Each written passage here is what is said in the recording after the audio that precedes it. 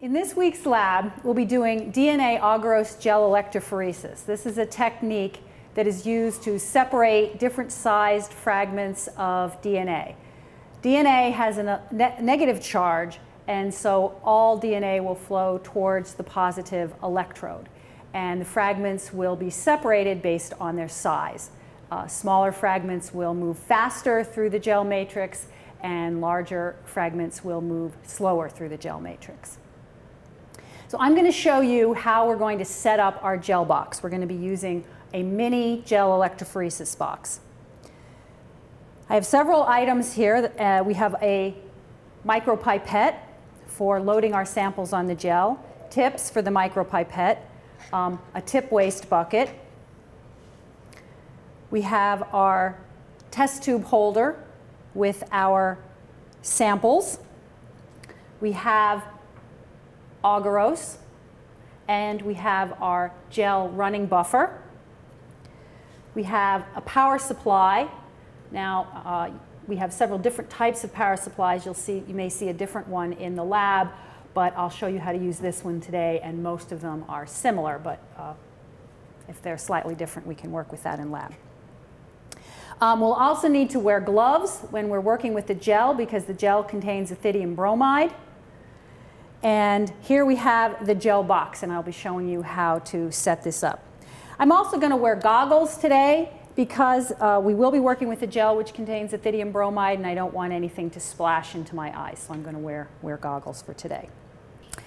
The gel box has a comb, which is what we use to form the wells in our gel, which is where we're going to put our sample, and we're going to be using the 8-well comb. And you'll notice that there's a screw and that these wells are adjustable, and that will come up later. This is a little spacer. It has a thick side, and a thin side, and I'll show you what that is for later as well.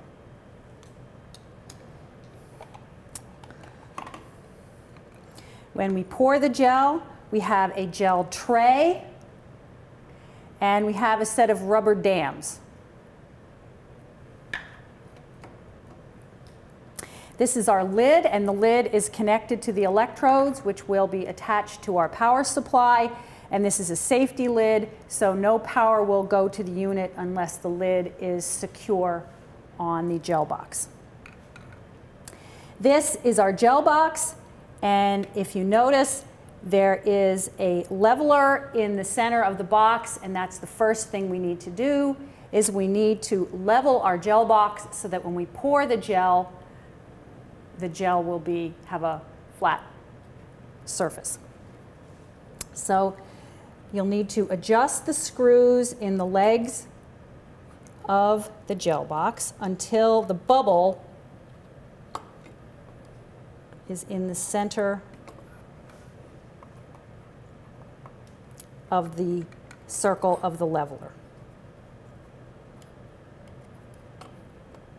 Once you've finished adjusting the gel box and the bubble is in the center of the leveler, you're ready to pour your gel. So let's put the gel tray together. Notice that the rubber dams have a thick end and a thin end, and you want to put the dam onto the gel tray with the thick end at the top. So you just push the rubber dam onto the tray until it's secure, and then you do the same with the other side, again making sure that the thick end is near the top. Now you're all set with your tray.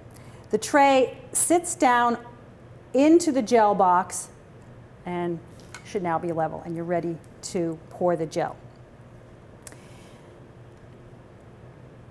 On the gel tray, you should be able to see a little line, and that is the pour line. You don't want to pour the gel any thicker than that. So you want to make sure that when you pour your agarose into the tray, it's below the gel line. So we'll take our agarose, and because we're using ethidium bromide, we're going to wear gloves. Ethidium bromide is a potential mutagen, and we've put it into the gel. It's used as a stain. It will bind to the DNA, and when we're done, we can view the DNA using ultraviolet light, and we'll be able to see the DNA on our gel. Once you've got your gel box set up and you're ready to pour, you want to check out your comb. And this comb, we're going to use the 8-well side of the comb, will form the wells in the gel. But before we pour the gel, we just want to make sure that there's a space between the bottom of the tray and the comb. You don't want the comb to go all the way through your gel, or you'll make a hole, so when you add your sample, the sample will go right through the gel. You want the sample to be in the gel and move through the gel matrix. So we're going to put this into our gel box, like so, and then we're going to take the spacer and use the spacer to make sure the spacer fits underneath our comb. If the spacer fits underneath the comb, then you know that your comb is set properly and you're going to make wells, you're not going to make holes in your gel. Now you can remove the spacer and remove the comb, and you're ready to pour your gel. The other thing we should check on is the wells have to be at the negative electrode end of the gel, because the DNA is going to move from the wells to the positive electrode at the other end. So we're going to just put the lid on and make sure that we have the, when we put our comb in, it's going to be at the negative end. The black electrode here is at the negative end, and the red electrode is at the positive end, and there's only one way to put the lid on so you can't make a mistake. So we're in the right orientation. Our wells are at the negative electrode. So now we're ready to pour our agarose.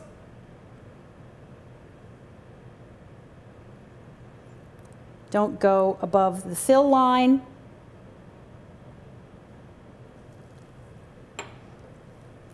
Place the comb, the 8-well comb, at the negative electrode end of your gel. And you want to make sure that the comb is not jammed up against the rubber dam like this. You have to have a space between the rubber dam and the comb. Now you're just going to let that sit for about 20 minutes until the gel hardens, and as the agarose hardens, it will become opaque. You just want to make sure that it is hard before you remove the comb, otherwise the wells will collapse. While you're waiting for your gel to harden, you have about 20 minutes, you can make a gel map for your samples as described in your lab manual, and you can also prepare your samples in the sample buffer. The sample buffer contains a dye, a tracking dye, which will allow you to track the DNA as it moves through the gel matrix. And it also contains glycerol, which will make the sample heavy, so that when we add the samples to the wells in the gel, the samples will sink to the bottom of the well underneath the aqueous buffer. While we're waiting for the gel to harden, you can set up your samples. And just like in the cooking shows, we have an already solidified gel. And as you can see, the gel is opaque and it has a solidified. This is a 2% agarose gel, and this gel acts as a matrix through which the DNA will migrate and will be separated by size. We're going to carefully lift the comb out of the gel, place that aside.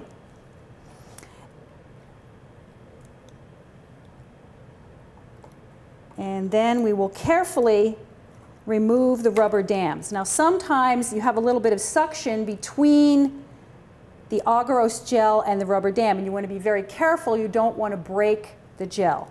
So you can carefully try to remove the suction, release the suction between the gel and the dam. Another trick is to use the little spacer, the thin side of the spacer, and just put it down in between to release that suction between the gel and the dam if necessary. Now once these are off, you just want to make sure that you don't tip this either way or your gel could slide right off this gel tray. So we'll place this back into the gel box. And now we're ready to add our running buffer. So take your solution of running buffer and pour it into the gel box, completely covering your gel and making sure you have buffer in both of the reservoirs.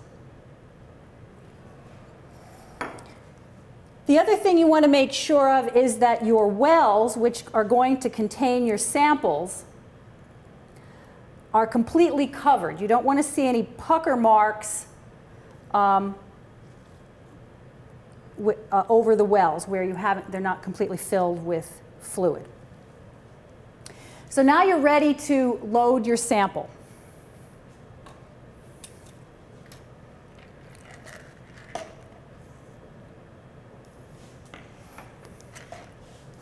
And again, before you load your sample, there are a couple of things you want to make sure that you do. Once the sample is loaded, you don't want to have to move the gel box around because you could slosh the samples and they could slosh out of the wells. You don't want to do that. So make sure that wherever you finally load the samples, that you are close enough to your power supply so that you can attach the lid, the electrodes on the lid to the power supply, and you won't have to move the gel box. Also make sure the gel box is in a safe place where it won't get knocked off the bench. Again, check to make sure that your wells are at the negative electrode because DNA is negative and will travel to the positive electrode. Because again, you do not want to have to move this around once your samples are in the wells. While the gel was hardening, you prepared your samples, and you have a standard and you have a set of samples. And I'm only going to add 2 samples to the gel as a demonstration, but you each have 2 samples, and there are 3 of you, so you'll have 6 samples plus your DNA ladder standard.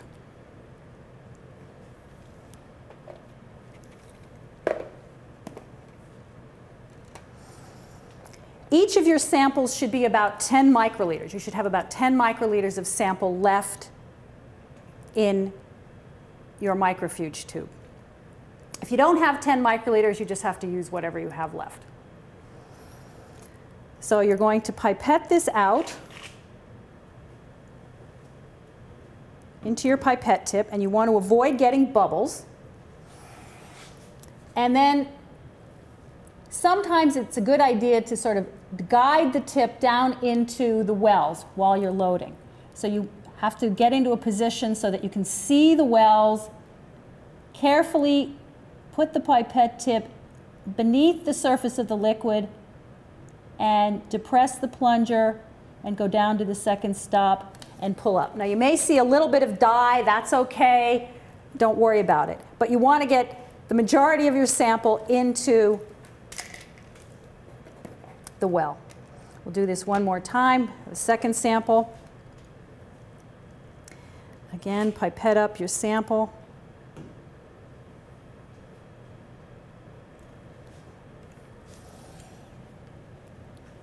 Put the tip just into the well and load it. Now in lab, we're going to have some practice gels set up so that you'll be able to practice loading if you would like to before you actually have to do it on your gel. A couple of things to be aware of is that you do not want to poke the pipette tip down into the well, or you'll poke a hole in the gel and then your sample, it's not going to work very well. Once you have loaded your samples based on the map that you made while you were waiting for the gel to harden, you're ready to attach the lid and hook it up to the power supply. Notice that the lid has 2 little clips on either side. Those need to slide into the little knobs on either side of the gel box. So place the lid on top, slide it forward, and make sure that it is secure. Make sure that you don't have any leaks.